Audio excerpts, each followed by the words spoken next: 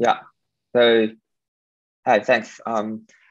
So can you see my slide? Yeah, sure, we can see it. Yeah. Okay. Thanks for introducing me. And my name is Jiaoyan. I come from Department of Computer Science, University of Oxford. So today I'm going to present our work, OWL2Vec the star, embedding of oil ontologies. So this is a working collaboration with another two researchers, Chen and Horrocks from Oxford, and Ernesto from City University London, Oy from University of Oslo, and Denvar from Sensor Research UK. So what is oil ontology? Oil ontology has been widely used to represent different kind of domain knowledge, especially graph structured vocabularies, such as biomedical taxonomies. So an oil ontology is usually composed of two parts, the T box and the A box. The T box defines different terminologies. It defines atomic concepts as classes. It defines atomic roles as object properties for representing relationship between entities. Besides, it also defines complex classes and properties by logic constructors in discrete logic. It also defines kind of constraints such as property domain range. It defines subsumption between classes and properties and a lot of other semantics. T-box actually is data. It includes individuals, which are also called instances. And it has a lot of facts such as membership assertions, the role assertions for kind of relationship between entities. So to construct an ontology, we often use language defined by W3C, such as OIL, RDF, and RDF schema. So it has defined several built-in properties. For example, RDFS subclass of for defining subsumption relationship, and RDF type for defining membership relationship. And for each entity, it uses so-called IRR, which is composed of prefix and name and ID for representation. So an ontology also includes a lot of literals, which are as important as T-box and A-box. So they can be kind of values associated with data properties. And it also can be metadata defined by annotation properties, such as labels, synonyms, and cut definition and comments. So here's an example. This is a segment of the health lifestyle ontology called health. So you can see in the rectangle, we have different kinds of instances, and in the ellipse, we can have different classes, and the classes usually have a structure or hierarchy. And this is the next example, which is a segment from a food ontology called Fooden. So in the central ellipse actually is a class for defining elements. So you can see it has annotation properties such as definition and comment to describe this concept. It has also logic construct. It belongs to an extension restriction, which defines derived from plant. So it's a logic definition towards the class edamame. So ontology and knowledge graph embedding is to represent entities in a vector space such that the semantics of these entities can be kept in the vector space. So here, by entities, I mean all the elements in an ontology. It can be classes. It can also be properties and instances. So I would like to divide current KG and knowledge graph embedding method into two paradigms. One is end-to-end paradigm. So this method uses a score function to model the likelihood of a fact and then define losses to learning the embeddings. So typical examples are those translation-based methods, latent fact models, and a kind of graph linear networks. The second paradigm is called pipeline paradigm. So these methods often transform the ontology segments into sentences with their relationship between entities kept, and then they try to learn some sequence embedding models such as continuous skip gram to learn the embedding of the entities. So typical models like No2-vector for underlike telegraphs and RDF2-vector for graphs composed of RDF triples. So an ontology is very expressive. It can have different kinds of semantics. So in embedding, we hope to consider all these semantics. The typical KG knowledge graph embedding methods such as RDF2-vector and Chen, they usually focus on graph structure. Maybe some extensions, some state-of-the-art extensions can support the literals and the logical constructions, but most of them focus on graph structure.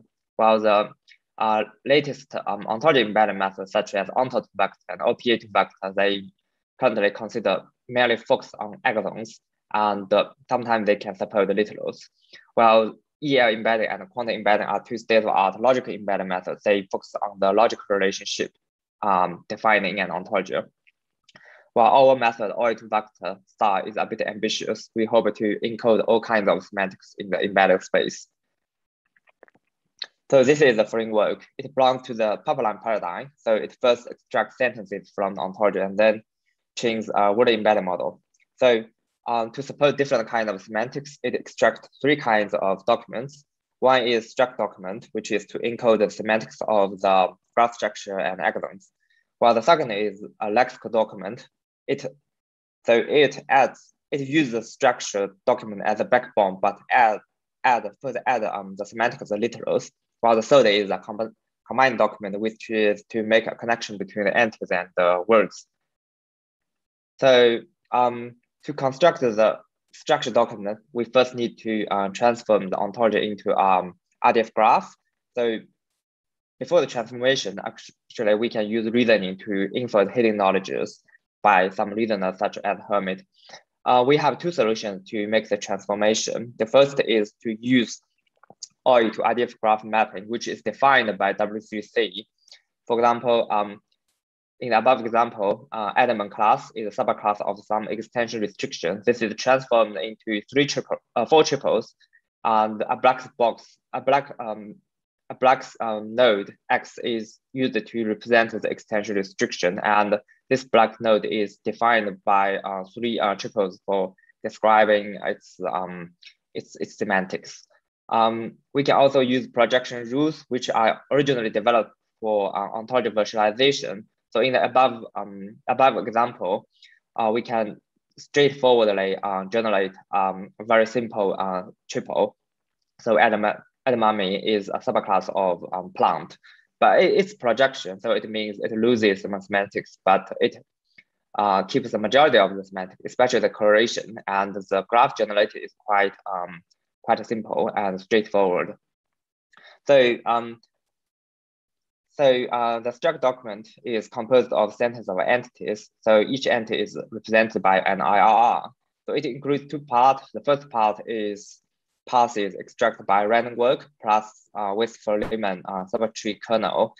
So for example, in this segment, we can generate the first sentences, which is represent a work starting from food 4001 to from this property to another entity. And the second part is sentences from axons. We consider all Manchester syntax to transform each axon into a sentences. So let's see the example of element again. So it is transformed into a sentence starting with the subclass and then the predict acceleration, and then the extension restriction is just represented by the property built in word and the extension class. So the Lex document is composed of word sentences. So it is also composed of two parts. The first part is based on the transformation of the struct document for each entity sentences, and for each end sentence, it replaces entity by its word. Here is an example of a working start from the blonde bear. So it is represented by each entity is represented by their corresponding words in the label. The second part is based on the text of annotation property. For example, an element has the literal information defined by definition. So we can generate a sentence from this definition text. Combined document is to preserve the correlation between entities and the words. In some applications, we can only use vector of the anti-IR alone. So the combined document could encode the correlation between entities and between entities that are connected by some hidden words. So the citation when only word vector can be used is similar. So we consider two approaches to generate the combined document. One is by random selection for each sentence from the struct document. It randomly selects one entity, keep its IRR, and replace other entity by words. While the second solution is by traversal. So it traverses each entity, keeps this entity, and replace other entities by text. So one sentence with the length of n entities will lead to n combined sentences. With the documents, we train a word embedding model. We use here we use continuous background box.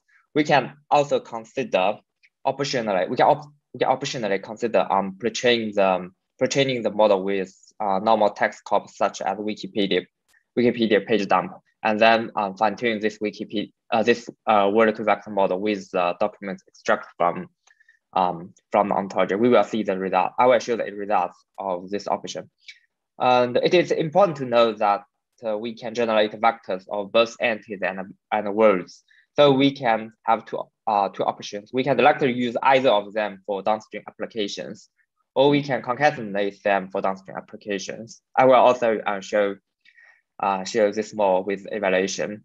So in this study, we conducted two case studies to evaluate the embeddings. One is class membership prediction. So this is to predict whether an instance belongs to a class. The other is class subassumption prediction, which is to predict whether a class belongs to another class. So in both cases, we use embeddings of the two entities as the input, and then use a classifier such as random forest to predict the score to indicate whether the algorithm is true or not. So in application, we can learn from the existing algorithms and then predict plausible algorithms with scores. There are other, I will show more in the evaluation, so about these two case studies. So there are other applications of ontology embedding, such as ontology clustering, ontology alignment, and neurosymbolic AI. So maybe I say a bit more about neurosymbolic AI. So in neurosymbolic AI, the idea is to represent domain knowledge by an ontology, and then inject this ontology embedding, this ontology's embeddings into some learning algorithms for augmentation. For example, we can define some domain knowledge as rules and inject the embedding of these rules into the learning algorithm to address sample shortage problem. So yeah, here I list some citations. So we use three real-world large-scale ontologies for evaluation. Two are Helix and Folder, as I introduced above, and the third is Go, which is a gene ontology, which is extremely large with tens of thousands of classes. So I have the following splitting: 70% for training, 10% for validation, and 20% for testing. So I remove. It's very important to note that I remove the validate and test algorithm from ontology to be objective. So for the metrics, for each given entity, I rank all the candidate entities and see whether the ground truth is in a good position. So I use MRR and hits at K to validate performance. So both metrics, the higher the two metrics, the better the performance.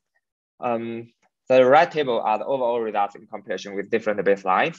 For OWL2Vec star, we use actually this baseline I have already introduced and listed in the table in the first at the beginning.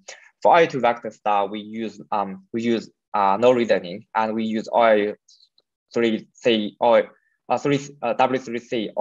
additive graph mapping and other settings which are adjusted by the validation set. So we have the following observations.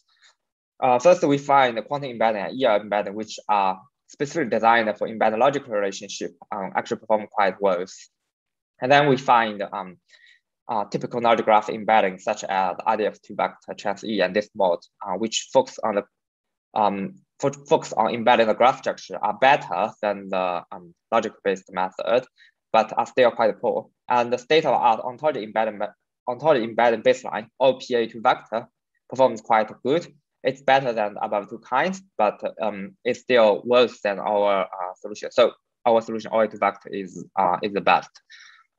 We can also find, but it's a surprise to find that the pre-trained OWL2Vec performs quite good. This is because in our case study, we find actually in many real-world ontology relevant case studies, prediction task, we can find that the text plays the most important role than the structure and the logics. But we find OWL2Vec star, which is a tailored OWL2Vec by the ontology, is much better than pre-trained OWL2Vec. So it means plussing the logic structure and the graph structure and the logics into the corpus is very effective. It improves the word embedding model. So we have conducted a lot of ablation studies. We compare different document organizations, the IR vectors and word vectors to validate the insight of our design. So the performance of some settings is consistent from task to task and from ontology to ontology, but some are not. For example, on Harris, we find using all three documents actually is similar to just use struct document and literal document. And we find use both vectors is better than use OWL2Vec alone, and is much better than use IRR vector alone.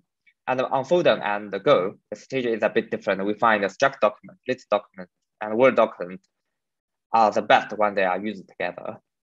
So we also conduct a lot of other ablation studies. Here I just give the conclusions, and maybe we can discuss more in the post session.